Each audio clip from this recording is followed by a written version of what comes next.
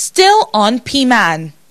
There is no crisis in PMAN, Pretty Okafor. You remember we brought you news that the leadership of PMAN was experiencing a crisis involving a trade union known as Peace Initiative? The said crisis led PMAN executives filing a court injunction restraining the trade union headed by Mr. Kelvin Luciano Gabriel, veteran singer Oritz Wiliki, and former PMAN president Dr. T. Mack, to mention a few, to stop parading themselves as legal PMAN representatives or an electoral committee. HipTv spoke exclusively with Mr. Pretty Okafor about the latest development on the story. He had this to say. I said there's no crisis, but some other people like there's crisis.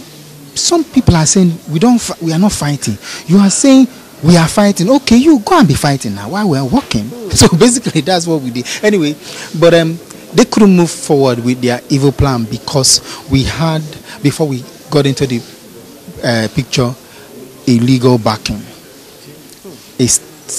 An organized, a standard legal backing from Federal High Court, and got another backup from Industrial Court. Got a Form 48 from Federal High Court to them for even disobeying, writing all those stuff they were writing, and got an injunction for the Industrial Court for them to stop parading.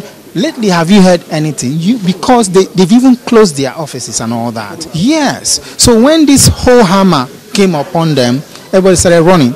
And it's so unfortunate right now, no matter where you run, the law is going to catch up with you. Because at that time, we were telling them, we have illegal backing, let's all come and work together. But some people believe we can't allow the new ones come because there's something we're hiding we want to reap from. But right now, the union is not for some section of people or for a particular person.